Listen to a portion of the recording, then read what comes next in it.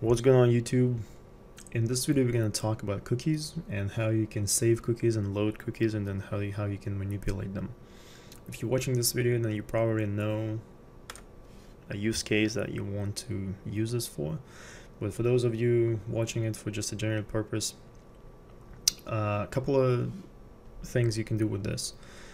I think the second most popular use case is testing of session timeout, right? Whenever you log in, you get a cookie string that has a timeout. So if you log into an application and you don't do anything in that application for like 2 hours, it may kick you out. And different applications have different protocols for their security. So in one application it may be 2 hours, in another application maybe 4 hours.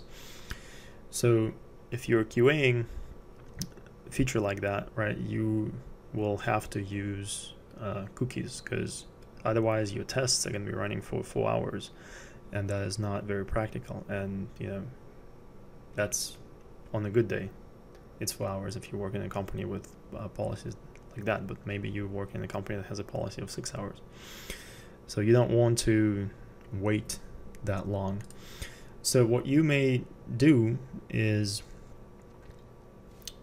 use WebDriver to log into the application, save your cookies, and then maybe, and that's a script. I'm not saying you are logging in, right? You have a test architecture set up in place where you have scripts running on cron tabs at certain parts of the day that do things, right? So that would be one of those scripts that would use WebDriver to log into the application, save the cookies, and store those cookies in a particular location, maybe with a particular name that will give a cue on when it should expire. And then you probably will have another script running maybe several times a day that will go ahead and check those cookie files.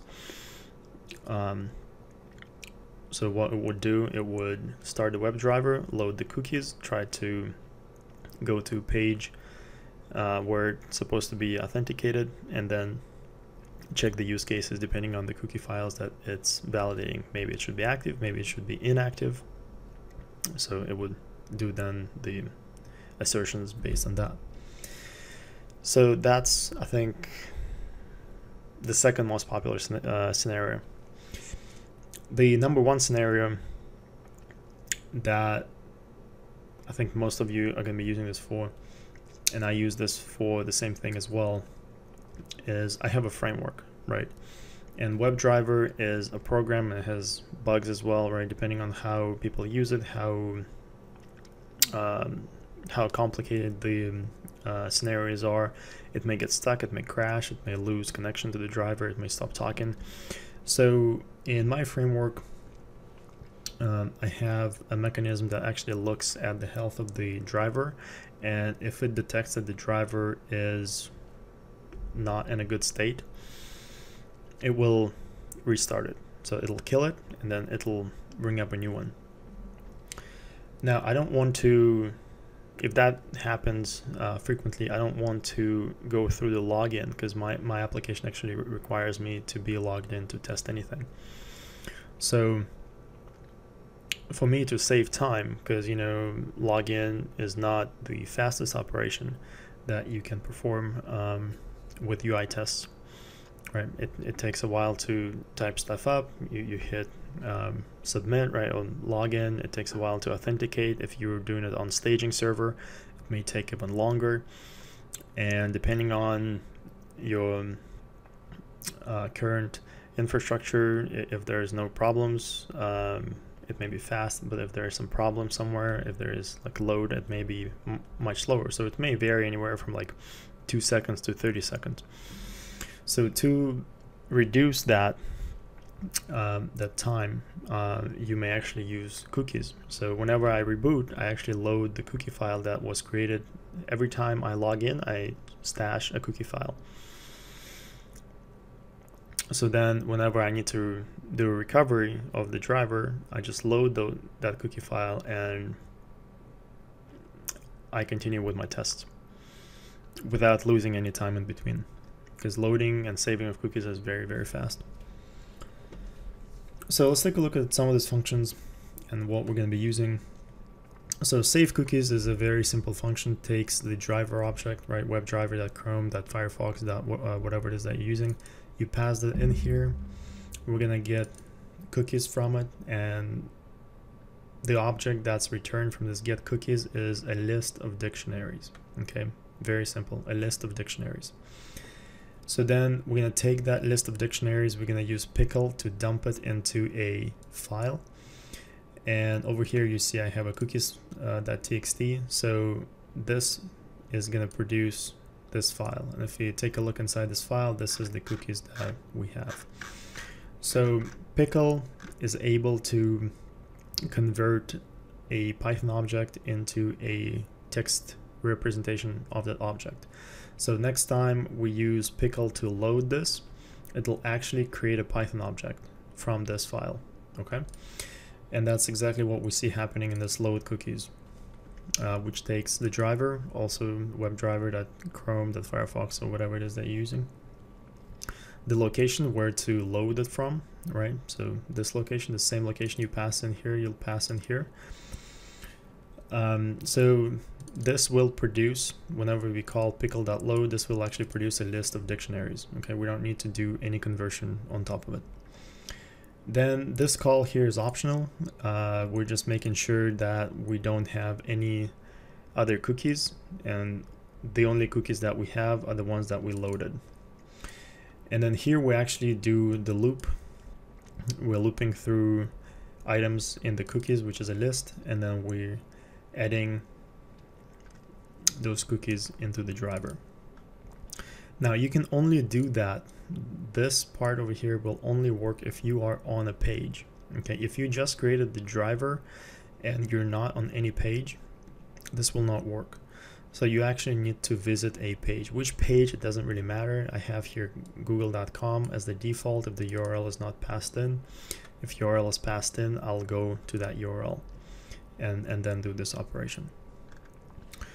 So then we have delete cookies function, which actually can be used to control which cookies you have currently in your driver.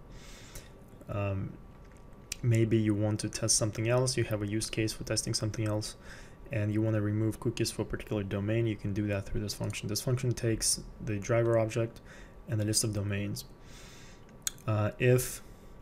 If that list of domains is passed in, it's going to go ahead and get the cookies from the browser right now. So this will return a dict. Now this dict is a deep copy, so anything we do on this dict is not going to be written to the driver. Okay. So let's say we removed all the domains that we didn't need, that we didn't want, right? The domains that you passed in. We have cleaned up our cookies. So this object here is clean, but that doesn't mean that the cookies that the driver sees are what we want. So before we actually are done with this function, when we pass in the domains, we have to delete all the cookies from the driver explicitly. And then we have to loop over the cookie object that we have and store them in. If we do that, then the cookies that the cookie object that we cleaned up here will actually be reflected in the driver itself. If we skip this part, it will not be in the driver. So this is important. Now if the domain is not passed in, then we just call remove everything, because that's assumed by default. It's assumed we want to remove everything. So then that will be reflected in the driver. That's why we have a return here, so we don't need to do this step. Now let's take a look at how this works. Okay, I actually have executed this, I think, already. So we have